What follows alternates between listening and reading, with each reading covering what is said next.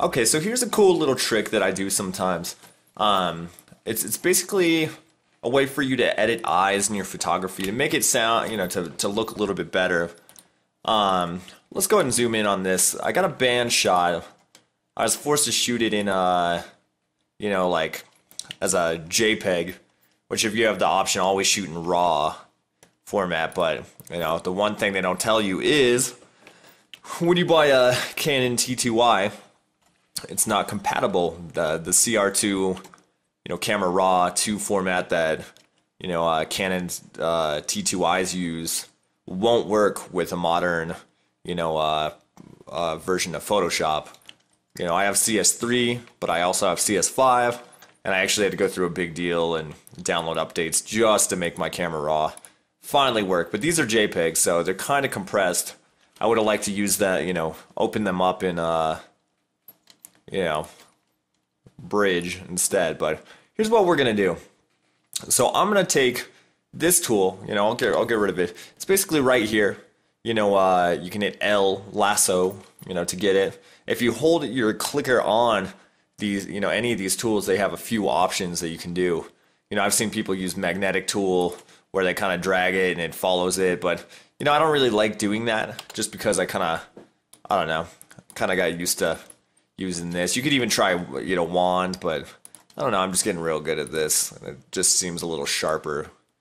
So if you have the patience, I would say use the lasso tool. So here's what we're gonna do. I'm gonna select as best I can the white portion of his eye. It looks about like that.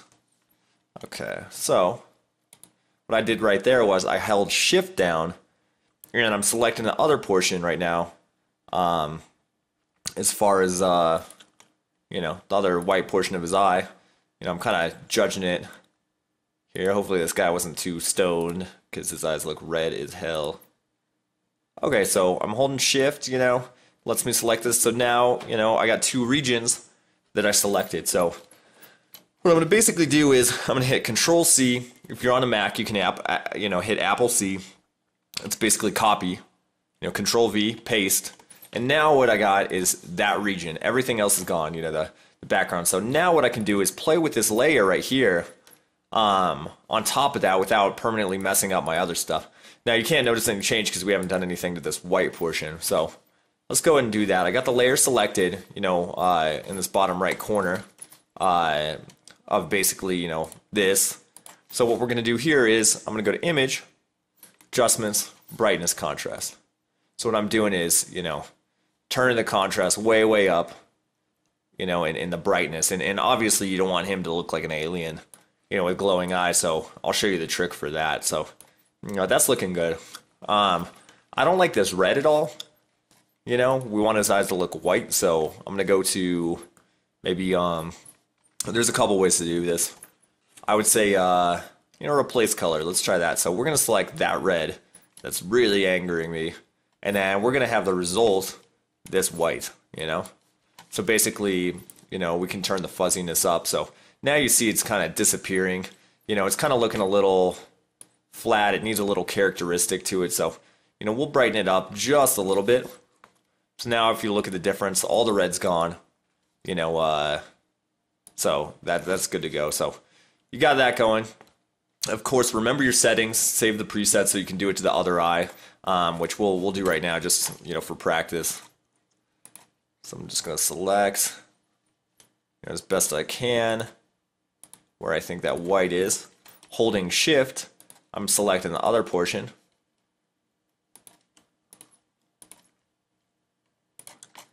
Just dragging that. Okay, there we go. So basically now we got, both portions. So what I'm going to do is make sure that I'm on the background, copy, paste.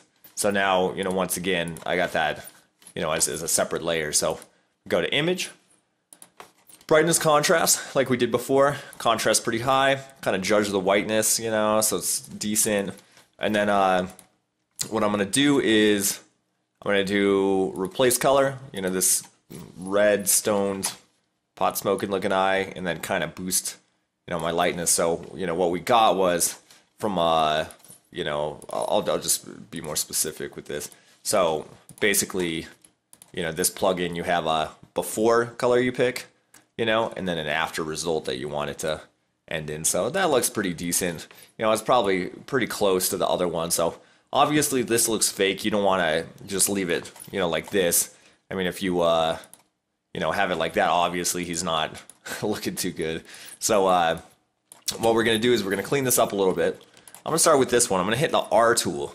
Now what the R tool is you know, it's got three options: sharpen, smudge, blur. So I'm going to do blur. You know, I'm going to turn my brush down a little bit because I get a little more specific. So what I'm going to do is just gradually kind of blend it in there. You know, you kind of want it to be sharp so when you zoom out it looks decent. You know, so I'll just do a little bit of that. You know, just kind of judge it. And, you know, once again, if you mess up, you can hit Control Z to undo, or Apple Z. So I'm selecting this other layer. We'll do the same thing over here. You know, just kind of a little bit. Okay, so we're already looking good. I mean, you know, that's pretty decent. So here's the next part.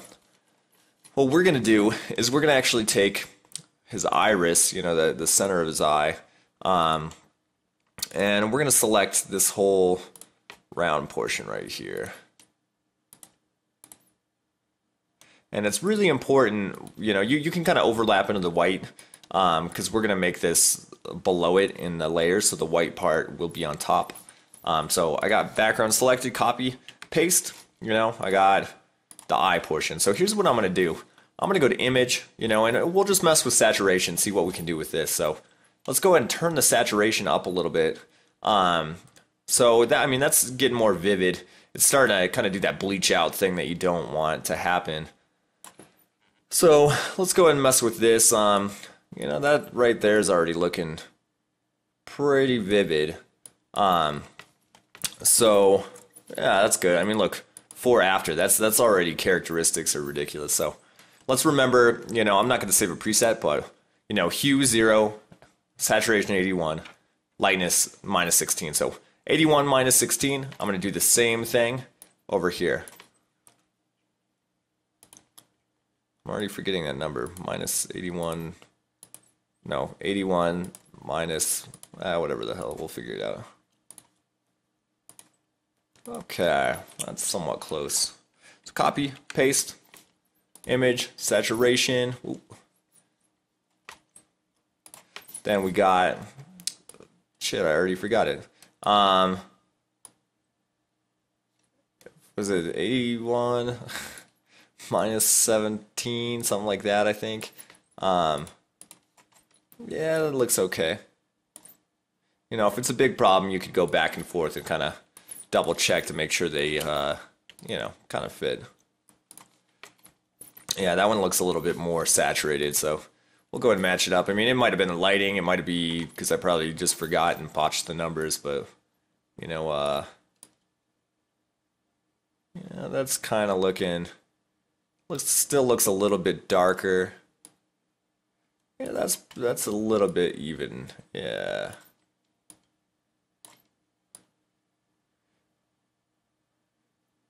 Okay, so that's looking decent. So it still looks a little alien.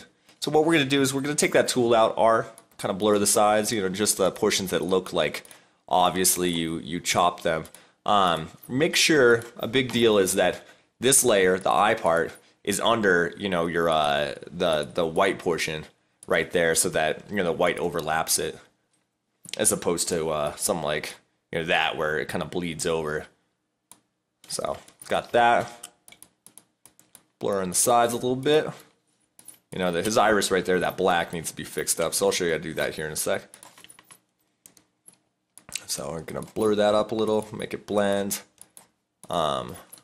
You know, in certain tones, like some of those reds, if they anger you, you can easily go, you know, you can take image, go to selective color, and then you can go through the separate colors that anger you and kind of find your median, which that even looks awesome. I'll go with that just to show you kind of the tone. So we'll push up the cyan and lower the magenta.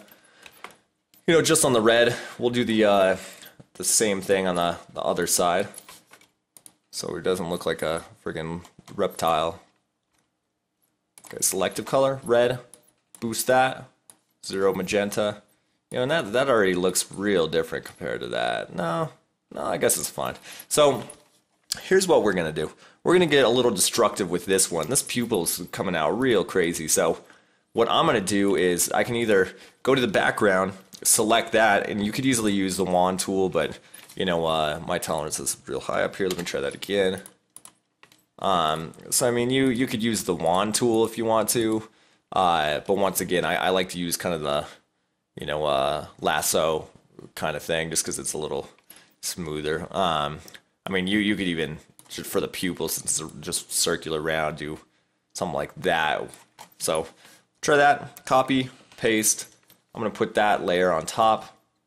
So now, you know, that's kind of crazy.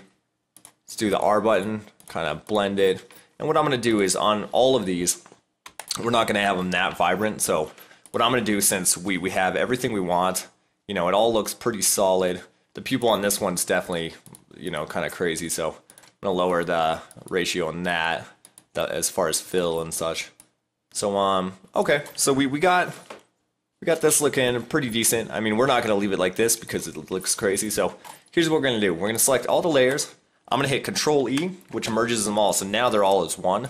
So I can kind of change them, you know, as I want to. So what we're gonna do is we're gonna use fill right here, and we're gonna kind of blend it, just, you know, turning down the fill so that it overlays on top of it. You know, instead of having it 100%, which is visibly, you know, too dramatic and too crazy, we're gonna kind of push it in, you know, down to, let's see, you know, until you actually feel it's pretty legitimate. So I'm looking at about, I think it's looking pretty solid at about 53, you know, so let's go ahead and stick with that. I think, you know, 53, yeah, 53 looks pretty good. So I mean, what I'm gonna do now is I'll show you what it looked like before. You know, this is before, it's kind of eyes, you know, undoctored, and here's after. So you already got some pretty intense kind of pushes. If you want to go a little more vague, you can even push it down a little bit more.